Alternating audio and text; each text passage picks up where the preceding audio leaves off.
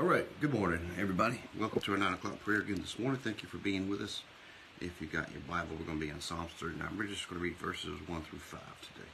Let us pray. Dear Heavenly Father, Lord God, in Jesus' name, thank you for our lesson this morning. We ask you to bless it now, and we thank you, Lord, for the strength you've given us, for the mercy you've shown us, Lord God, for the righteousness you've given us. Pray, Lord God, you bless this lesson, give us the right word to say, hearts, minds ready to receive it. Help us to live and do it in Jesus' name. Amen. Psalm 39. Good morning, Kate. First one, I said, I will take heed to my ways, that I sin not with my tongue.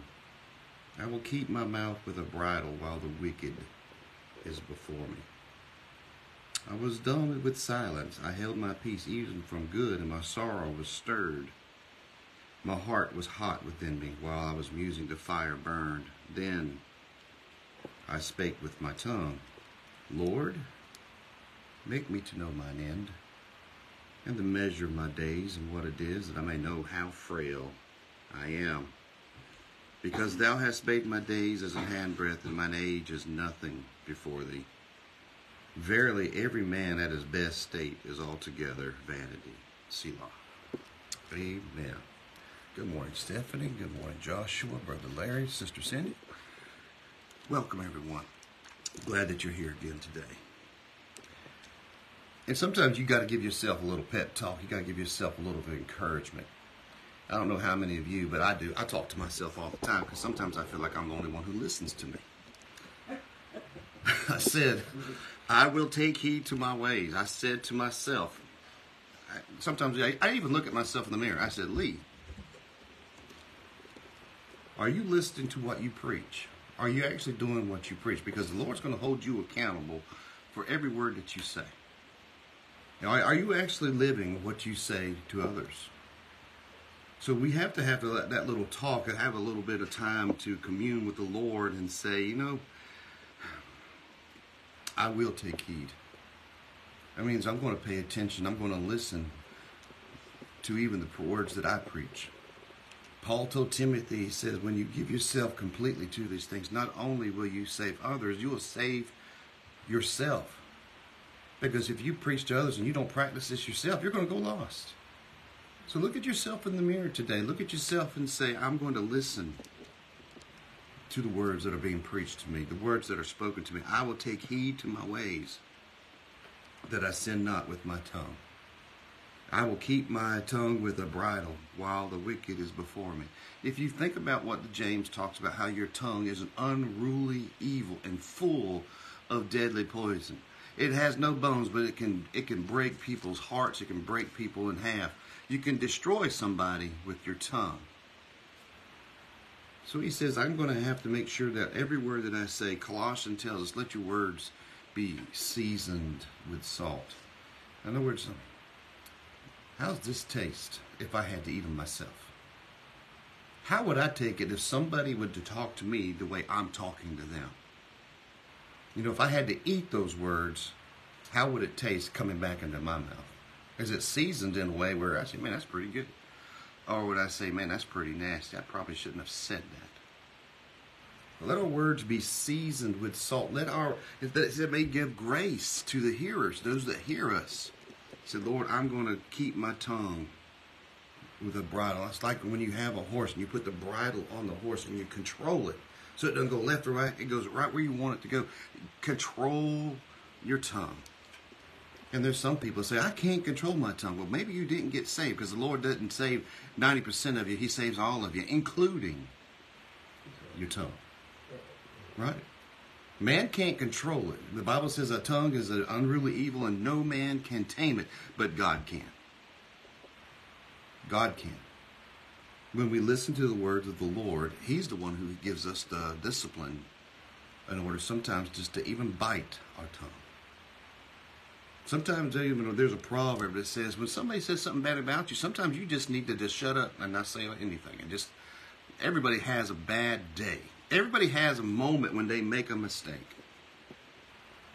We only make it worse. The Bible says, another place I think it's Proverbs 15. It says, a soft answer turneth away wrath. but grievous words. If you're yelling at me and I'm yelling right back at you, all we're going to do is yell at each other. He said, but a soft answer turneth away wrath. That's what, keeping my tongue in a bridle so I can control it. You know, Jeremiah, he in these next few verses, he says, I was done with silence, I held my peace, even from good. My sorrow was stirred, my heart was hot within me. While I was musing, while I was thinking, the fire burned. There's just something that was shut up in my bones, and I just had to get it out. I tried my best to be quiet. And Jeremiah, he said, I'm never going to speak in the Lord's name again. I'm not going to talk and I'm not going to pray. He said, but I could not, because his power, his spirit, his love, his mercy, his joy was so strong. It was like a fire shut up in my bones where I could not be quiet any longer. My heart was hot within me while I was musing, while I was thinking. You know, a lot of writers, they get writer's block, and sometimes they need a muse or something to kind of break that block from them having something to say. A muse is something that gives us a little bit of something to think about, a little bit of focus where we can actually say what we're really thinking. And there's nothing wrong with thinking before you speak. That's actually what we should all be doing, right? So he said, Lord, maybe he was saying, maybe I should not even ask God this. Maybe I don't even want to know the answer to this question. But I'm going to ask it anyway. Lord, make me to know mine end, and the measure of my days. What is it? That I may know how frail I am. I mean, you can look back. Me and my wife have married 30 years, been together 35 years. And you know, back when I was a kid, 30 years was you as an old person. Now as you look back and you say, man, I'm sorry I said that. Because that's not old. You know, a lot of us are a lot older now. And we're getting a whole lot closer to the Lord's coming than we've ever been before. We're going to see the Lord face to face, shoot sooner rather than later. So are we getting where we need to be with the Lord? Lord, do you understand just how frail we are? We're one breath away from seeing God. One breath. Look at Proverbs chapter 4. I was in here a little bit yesterday, but this verse, the path of the just is as a shining light. Our life is this light, and that shineth more and more, and getting closer and closer unto that perfect day. And what is that perfect day? Well, if you're saved from sin and you're living for the Lord and you're being obedient to God, that perfect day is the day that you get to go see the Lord. Paul says it's better for me to be absent here so I can be present there. No more pain, no more sorrow, no more death. For all the former things are passed away. Our life is like a shining light. And it shines more and more as we get closer and closer to the last day of our life.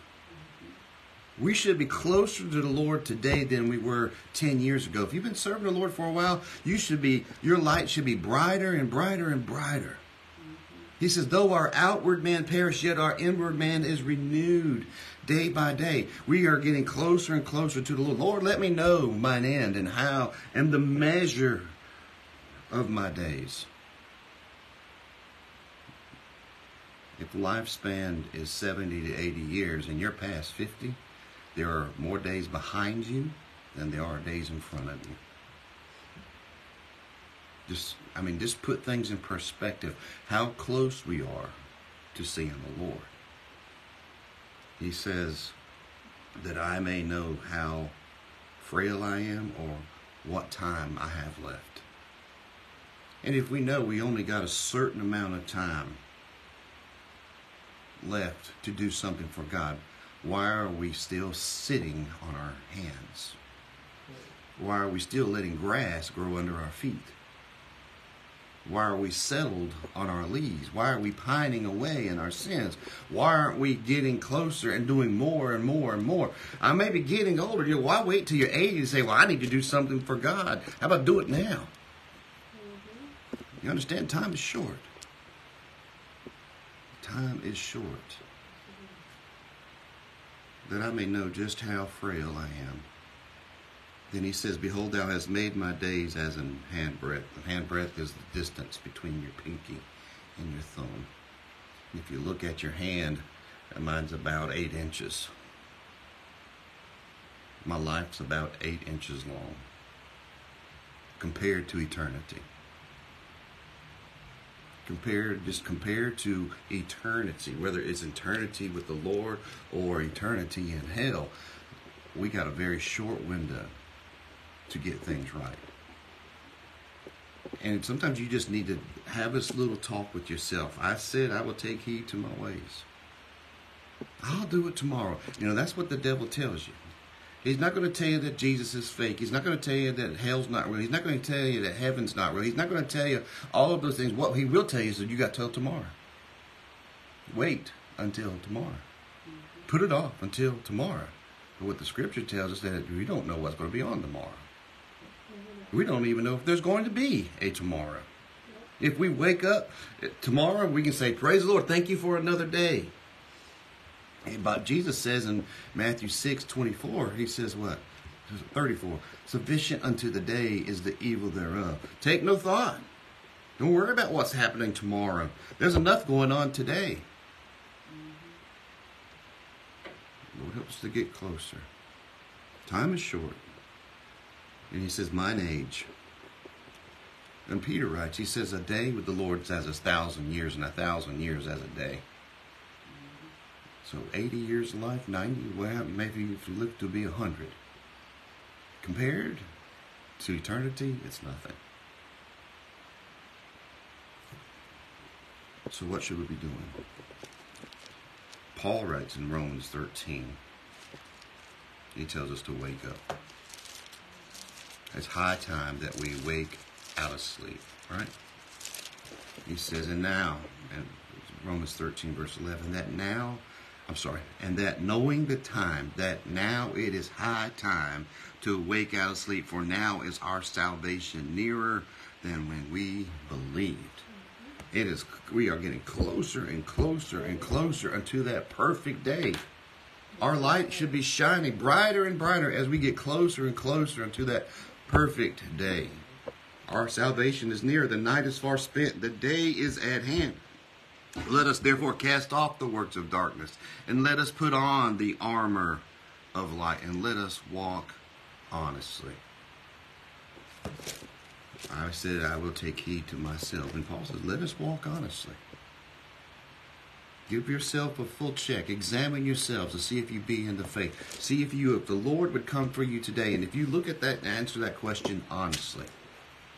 I was visiting with a woman in a hospital a few years ago, and she was in her 70s. She was sick. And she was on her deathbed. And I looked at her, and I prayed with her. And then I was about to walk out the door, and the Lord said, you need to go ask her if she's right, if she's ready to go. So I walked back into the room, and I grabbed her by the hand, and I said, ma'am, if the Lord would come for you today, would you be ready to go? And she said, no, preacher. Then I asked her, I said, well, then do you want to pray and ask the Lord to save you and get right? And she said, yes. And we prayed right there in her hospital bed, and she gave her life to the Lord because why? She was honest with herself. I'm ready to go be with the Lord, but then you're still fornicating and lying and stealing. You're not ready. Being honest is you're failing in some place that you got to get those things fixed. And then you're able to say, Lord, it's me standing in the need of prayer. Lord, be merciful unto me, a sinner. That's being honest with the Lord. Well, I'm good enough like I am. I do all these good deeds. Pathway to hell is paved with good intentions. Good works don't get you into heaven.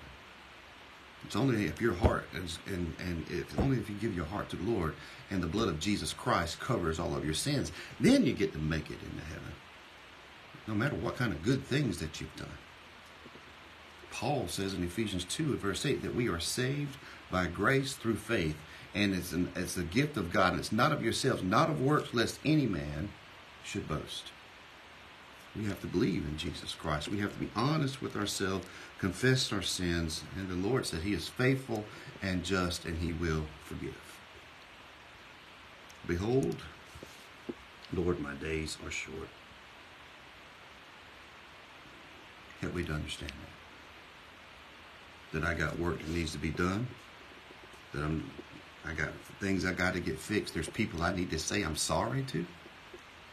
And if you've hurt people and you know you've hurt them and you have an opportunity to make things right, then go make them right. Maybe there's a brother or a sister, a mom or a dad, somebody you hadn't spoken to in a while. What you waiting on? Why are you still harboring these grudges? Why are we still having bitterness and envy in our heart? If you're getting closer to the end, you need to make these things right. Do it before it's too late. Look at the book of James, chapter 3. I think it